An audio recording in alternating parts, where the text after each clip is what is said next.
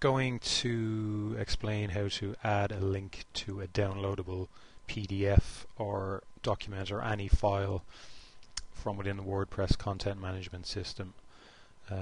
We'll write a new page for this one.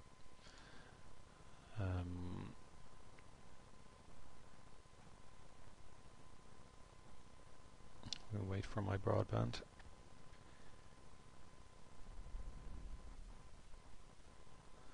I give it a quick title. Now, wherever I want the link text to this PDF to appear, I place my cursor. So I'm going to leave the cursor on the first line there, and we click. I know it doesn't say add a PDF or add a file. All of these buttons here do pretty much the same thing in WordPress 2. Whatever this is, 2.5 I think. But if I click on add media, add an image, and through the pop-up here I'll be able to upload my PDF file. I browse for that. I've got one on the desktop here for the purposes of this exercise, which is quite small. Where are you? This one here, top 10 SEO implementation issues.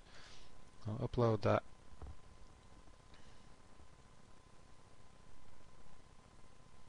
Again, wait for the broadband. Now,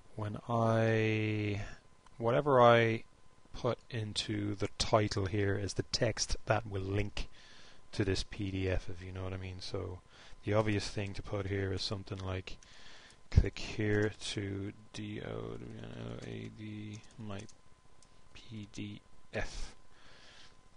Exactly the same process if it's a Word document, PowerPoint document, anything that isn't an image or a media file such as a photograph, video, audio, etc. You can ignore the caption. You can copy and paste what you've got in the title box into the description box as well.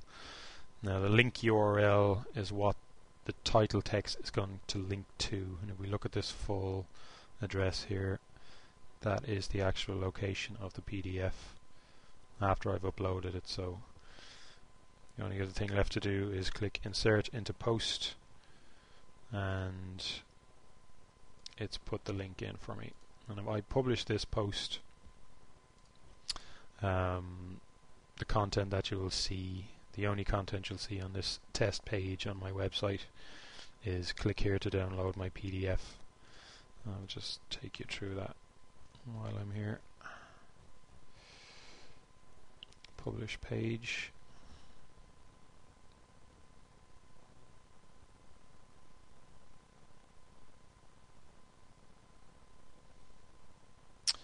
I'm working in the Firefox browser here.